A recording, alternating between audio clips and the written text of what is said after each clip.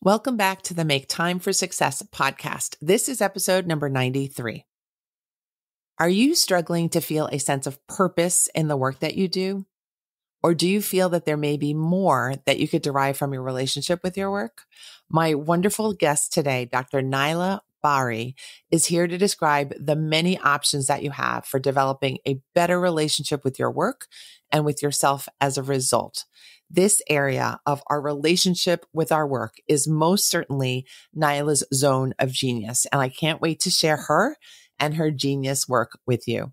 Dr. Nayla Bahri is a sought-after leadership and career coach and teacher, helping humans do their greatest work in the world. Nayla brings a research-based, heart-led approach to her practice of helping professionals create a healthier, more meaningful experience of work. She believes we can all design careers and lives that delight us. She teaches at Columbia University and co-hosts the podcast Inside Job. Let's go listen to my conversation with Dr. Nayla Bahri now.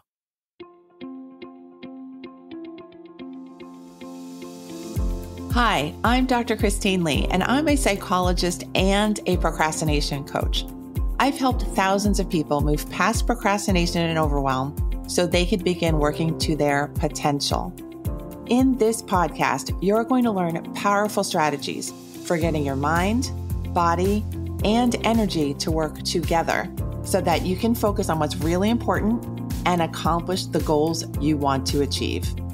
When you start living within your full power, you're going to see how being productive can be easy and how you can create success on demand. Welcome to the Make Time for Success podcast. Hello, dear listener. It's Dr. Christine Lee. Today, I'm very, very pleased to have my new friend and colleague, Dr. Nayla Bahri, on the show. We met just a few weeks ago, maybe a couple months ago, and we were at a conference hosted by the beautiful and wonderful Pamela Slim, also a guest on this show. And we were at a conference to explore different avenues and methods to deepen our network and our zone of operations for our businesses. And I had the good fortune of sitting right next to Nayla and immediately falling in love with her and feeling connected with her. So Nayla, thank you for being on the show. I'm so excited to be here, and I'm so excited to spend more time with you. So thank you for having me. Yes. Thank you for being here. I know that your specialty is really working with individuals and organizations around improving the work experience. Could you describe for us in more detail what you do and how this became your area of specialty? Sure. So, when I think about the work I do, I sometimes say I am a person who is obsessed with how we experience work. I am a person who cannot stop thinking and wanting to take a look at and investigate and improve the way that we relate to work. And a stat that I share with a lot of people is that most of us, most Americans, it should be said, will work 90,000 hours in their lifetime. And that is an enormous number. And for some people, I say that number and I see like their jaws kind of fall, and maybe I can even witness their heart sink a little bit because it just feels like, oh my God, that's so much of my life. And it is. It is more conscious time than we will spend in any other single activity, more time than we'll spend with our kids or our partners or in our most favorite hobbies. And again, this is most of us will spend most of our life doing this. So my point of view on it is I can either be overwhelmed and disappointed and just tearful around that, or I can think of it as an opportunity to decide how I want to work and what I want to do and who I want to do it with. And that's the kind of work I like to engage with people. Like, if we're going to work, and most of us are, then how do we do it in a way that feels deeply aligned with who we need to be at this moment in time, who we aspire to be, that delivers excellence to whatever we're doing, and lets us set our heads down at night believing we're having impact in the world. So that's the question I think about. How do we do that? And the way I do it is I teach in the classroom. I coach. I spend most of my time coaching with people one-on-one. I do some group coaching. And I also host a podcast where I get to talk about this with my colleague, Eric Johnson. And that's been a great adventure of our own. That's what I do. I really want to spend my professional life and a lot of my outside of professional life exploring this question. How do we make the most of this activity that we spend the majority of our time doing? Beautiful. A very worthwhile pursuit, I should say. Your podcast is lovely as well. It's called the Inside Job Podcast, right? Yes. Thank you. I appreciate that you listen to it. That means a lot to me. Thank you. Yes. Yes. I love your voice. I love your content. And I love the questions that you pose. I think you're really curious about what makes certain things run in a certain way and what are the struggles that people have on a day-to-day basis, what's getting in people's way.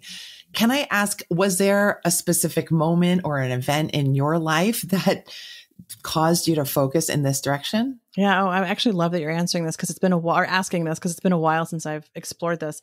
Yeah, I would say there was like a convergence of a couple of factors. One is that I was a very long suffering doctoral student at Columbia University. I'd been in a doctoral program in adult learning and leadership for more than 10 years. And I had been doing it while I worked full time. And I had at the time 2 younger children. I mean, I still have 2 children, but they're older now.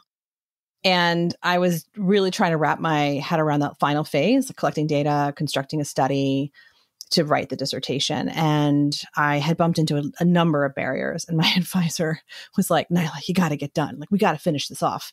And she said, who do you have a lot of access to?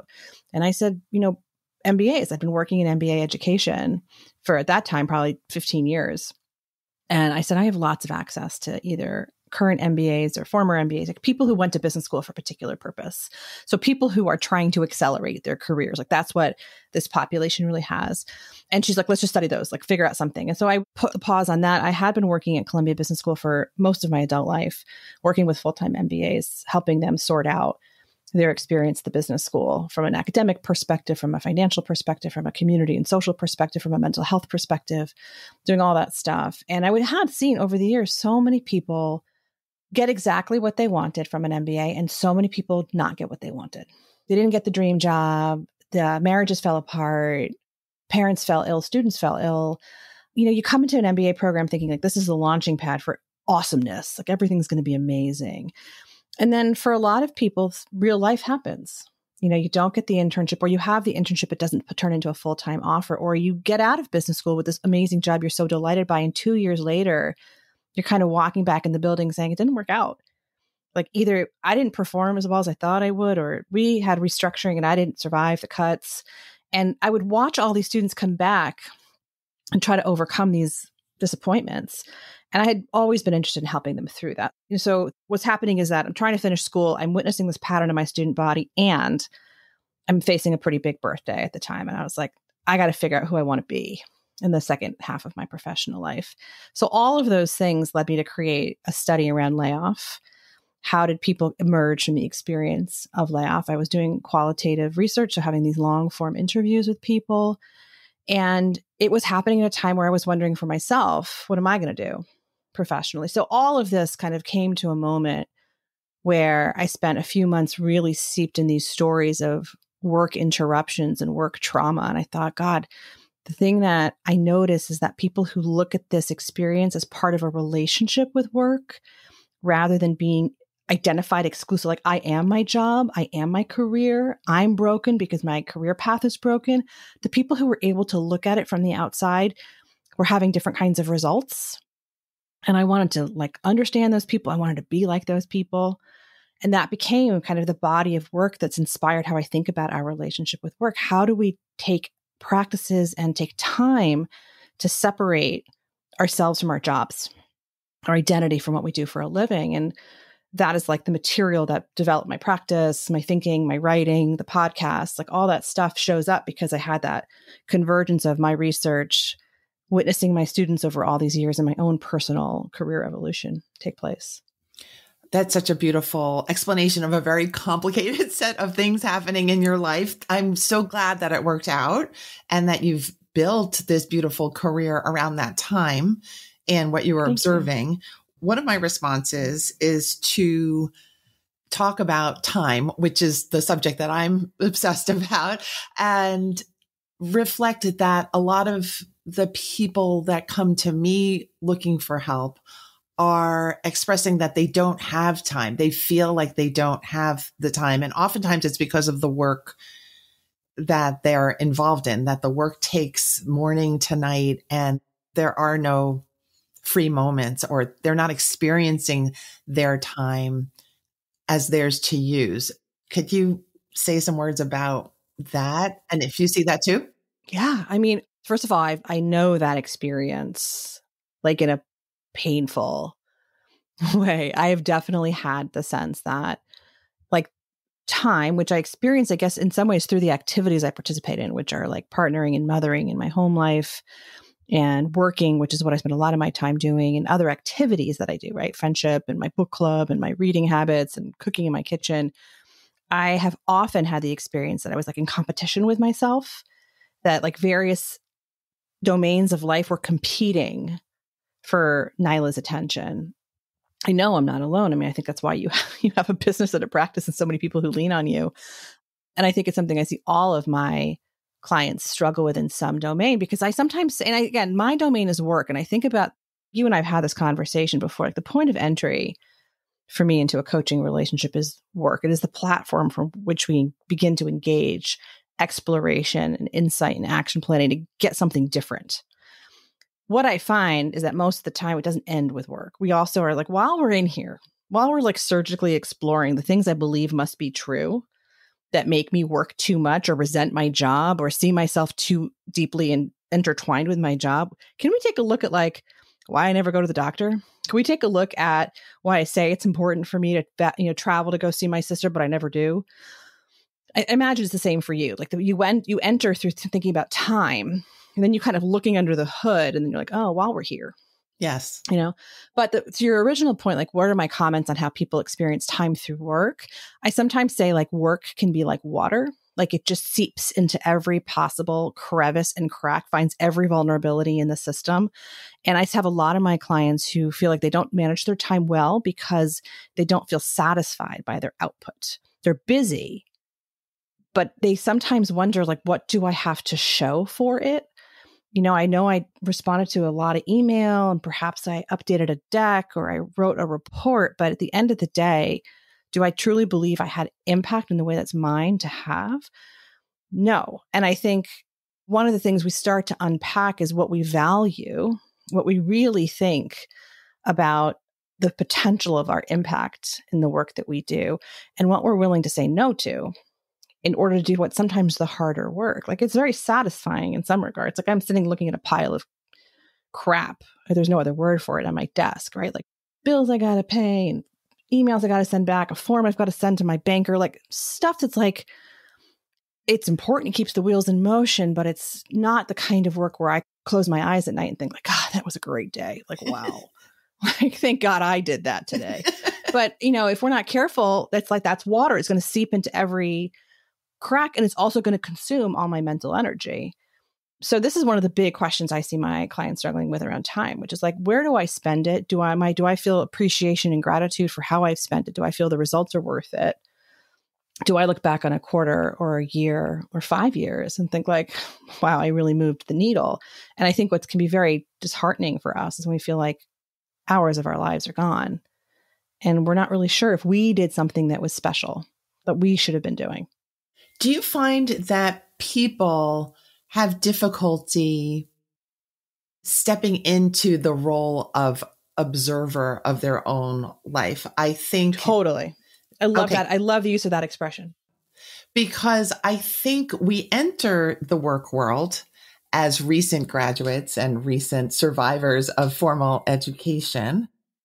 Also love that language. And we're in a more passive role and we haven't yet set our identity in the workspace. So I guess we're in many ways vulnerable to the first workplace that we find ourselves in.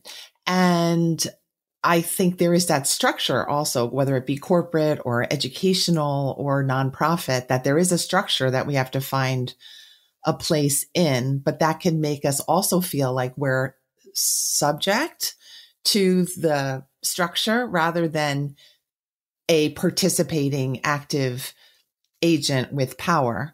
And maybe some of us are also used to that passive role from childhood also, that maybe weren't given the room to really reflect, to really give voice to what we're thinking and our opinions. And that all comes to a head at the first job. So I would love to hear your thoughts on these topics. That's like a gold mine. There's like a dozen things you said in there that could probably each be an episode of a podcast, yours or mine. I think the nerve you struck when you offered that is that I do believe deeply and painfully that we learn habits around productivity and measurement early, both through school and through early jobs, that have us learn to value our time well early. I think that's the way I would say it.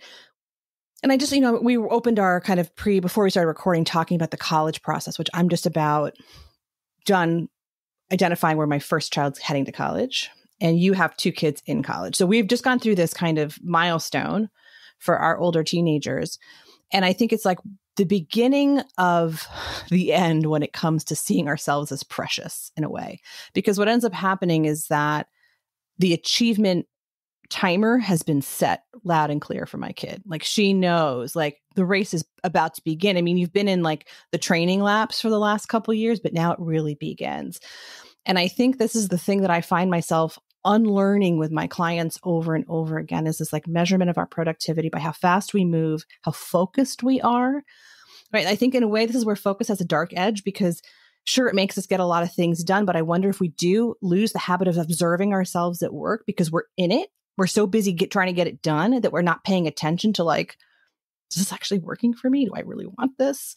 Am I actually doing a great job that feels aligned with who I am? Or am I just performing and producing because someone set a standard for me? It's kind of a mess in there in the beginning because I think there's such a race to achieve. And time feels maybe endless early on. And it feels like I'm measured by how many hours I pour in and how much they get out of me.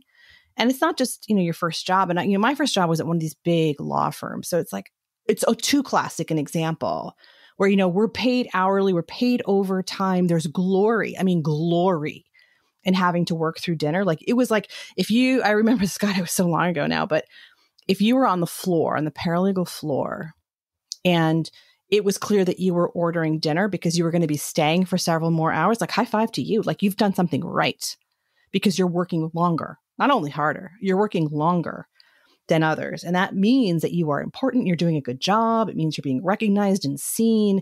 And I think when we are exposed early on to that kind of metric, it like creates appetite for more and more and more. I have to work really hard and really long hours and be super, and I can't stop but use air quotes around the word productive. And I don't even know if it feels productive from an internal measurement point of view. I think in those points of our career, we're waiting for someone else to tell us we're doing a good job. And I think that what I see happen with my clients is they've never stopped looking to the outside to be told you're doing a good job. And what ends up hurting is when they are 20 years into career, which I would say most of my clients are. They're like, wait a second, like, I still feel like I'm running on this treadmill, but I don't know who set the pace. It wasn't me. Someone else set the pace 20 years ago, and I'm tired. And it's not just like physical fatigue. It's like existential soul fatigue. I am not doing what I'm supposed to do. So I am tired, and they want a reset. And that's when someone like me comes in.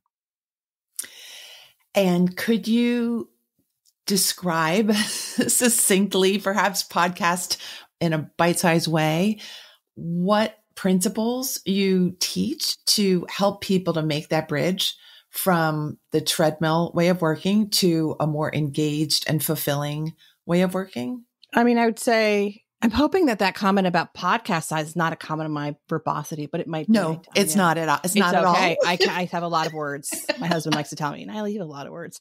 I usually start with this very simple question. What do you want? And I find that most people need a minute, if not several months, to answer that question.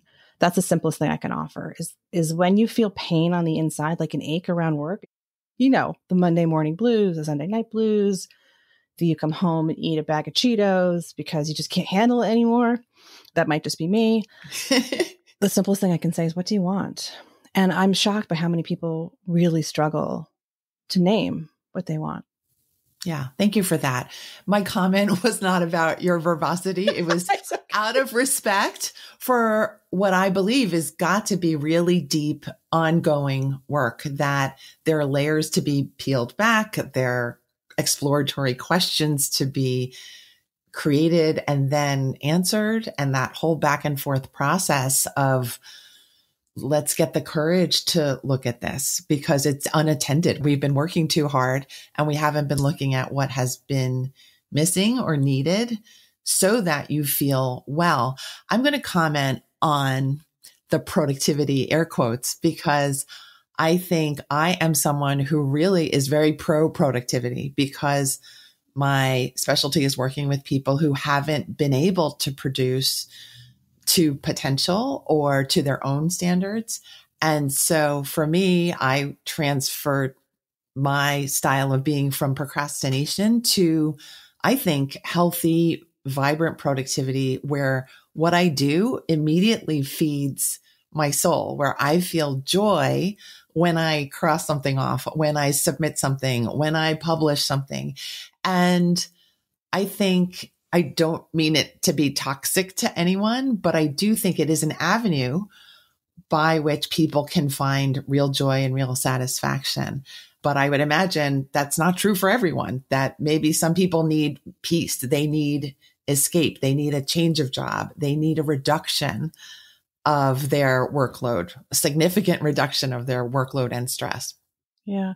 The thing I want to respond to that you said something like, you want to help them be productive in their own style. And that's what caught my attention because I think that's what connects what you do with what I do. It's like finding the self again, the agency, the autonomy, the self-directedness in our own careers and lives.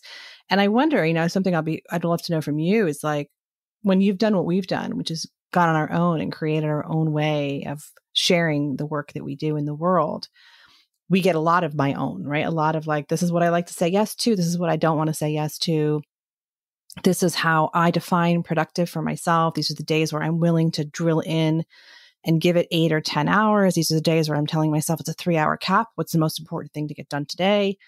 How do you guide people to thinking about classic productivity in a place where they don't have as much independence or agency, where it's something like, a job in an organization, or you are in someone's team and they're setting the pace? That's a great question. I think my style of teaching is very much overlapping with yours. We go to values. What are your values? What makes you happy? And to make sure you're getting that at some point during the day, whether it's at work or at home, in the morning routine or in just the breathing or the relaxation that you might be able to get in between job projects. And also just really a respect for actual time, clock time, because I think people who lean towards using procrastination a little too much tend to have an overflow of emotions and emotional stress and anxiety in the productivity space. So I like to help people tease out what is a fear story that they're telling themselves about, that they're afraid of the work. So that's one of the things that we have to address head on, because it's not great to be afraid of your own work, to be afraid of judgment, to be afraid of the deadline, to be afraid of the frustration of having to work and concentrate and focus. And once we clear that away, it tends to be the work and how much time will it take. So it's relatively clear in comparison to the procrastination entanglement of time, worry, running out of time, increased worry, decreased self-care, and then lowered self-esteem. That's a bad bubble to be in. And I try to help people see that it's not an everlasting state. It's not part of your character. It's not even a habit that needs to be kept. It's just easily changeable. So that's my strategy. I love that. Also, you said something about like the difference between real time and what I guess I'll call like perceived time. Like one of the things that shows up for me a lot with clients who want to think about having a healthier relationship with work is this perception that they don't have work-life balance or integration, whatever pick your language around that, but that work dominates, right? And I'm often curious with people, like, is it real that there are things that matter to you when we look at your values, or we look at, we use this tool, the wheel of life, to help you identify the other domains of your life that are important. Is it real that you don't have time for them, or that you perceive you don't have time for them? Because those are not always the same thing. And that's really interesting to me. Also, that I have a daughter with ADHD. And one of the things that characterizes her ADHD is this thing they call time blindness. It's kind of a defect in her executive function where she can sit and work. She does art, so she can sit and work, and her body doesn't have the natural mechanisms to know, like, I've been sitting here for about half an hour, or I've been sitting here for 2.5 hours. Her ability to discern that is just not available. Yep. And so we really had to think about, in our house, we worked with a tutor years ago on this, like seeing time, like putting analog clocks around and making lists and strategies and tactics to say, okay, I'm doing this for 20 minutes. I'm doing this for 40 minutes. We've all done it, even though technically she's the only one who suffers from time blindness. But wow, is it different to realize how time actually passes versus how we feel about time passing, right? If we're doing a task that we are afraid of or we don't like versus something we really do like. Something that I use for myself, and I don't necessarily have other people do, is that I just say to myself, because I tend to be a slower paced worker, that I just need to 3x my pace.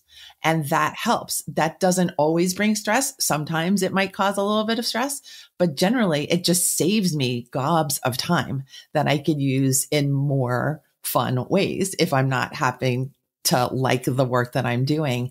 I just know, like, I can just push the speed, get more productivity per time period, and then feel like I've got freedom the rest of the day. So there are lots of different things that we can do. And it really is individual. I love that. Based, right? Your daughter's going to have different things than I have. So, And I also I think it's lovely as just another connection between what you do and what I do, which is like, I think clients probably come to you as they do to me saying, can you just tell me what to do? And I'm like, it depends. Like I'm going to offer you a set of ideas, a set of good questions, a set of tools, and you're going to have to select the ones, try things out, be willing to fail. And you'll end up designing a suite of support systems and tools and ideas that work for you. And I'm sure that's true in what you do too. It's like, I wish I could say, like, take this quiz and follow this recipe and it's super easy.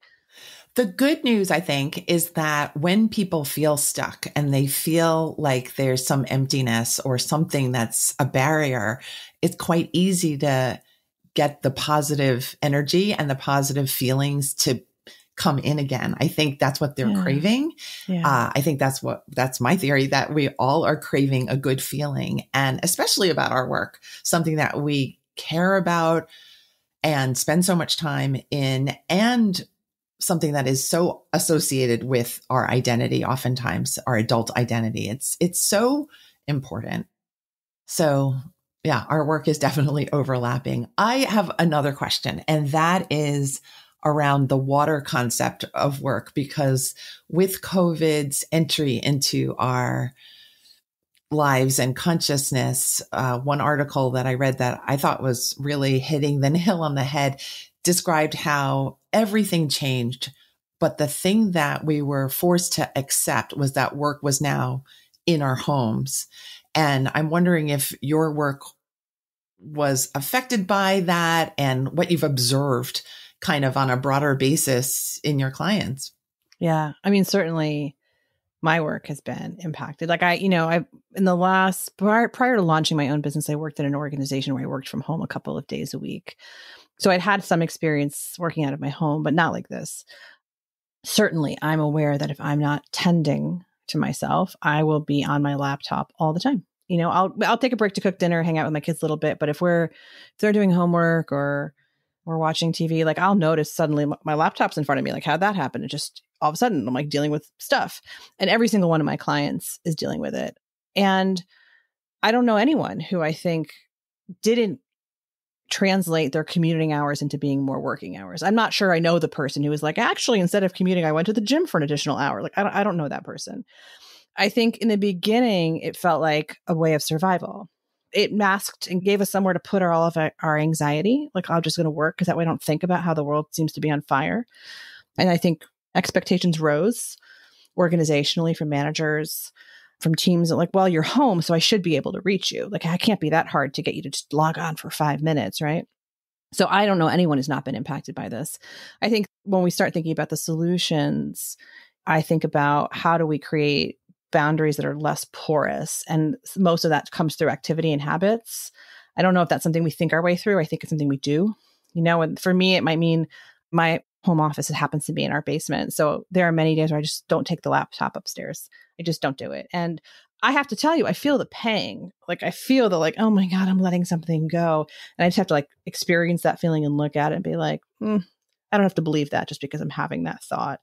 But for a lot of my clients, it's that kind of stuff. Like, what can we do this week to replace the time that you might spend doing an extra hour, hour and a half with work with something else that satisfies a different appetite? So that might be time with the kids. It might be a walk with a neighbor. It might be going to the gym or reading a book for that matter.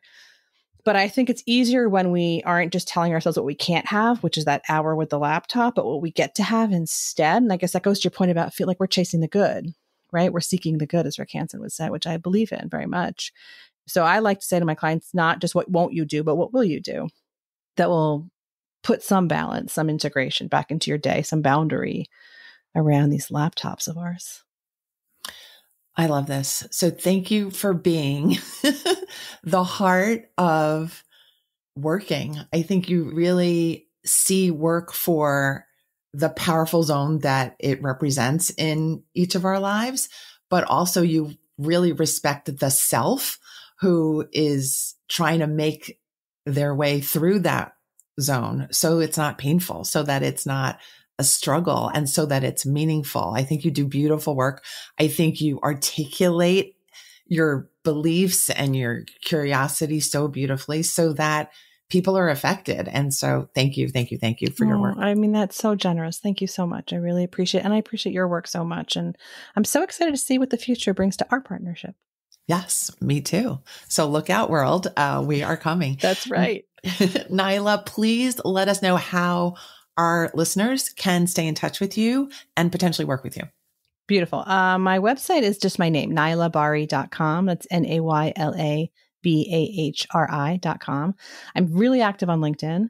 So that's where you can get the best sense of how I think, as well as my podcast, which I co-host again with my friend and partner, Eric Johnson. It's called Inside Job, the podcast. We're all over the place. We're really active on Instagram and on LinkedIn. We'd love to hear from people. So thank you for giving us that opportunity. Yeah, please share your thoughts about this episode and Nyla's work with a DM to Nayla on Instagram. That would be fantastic.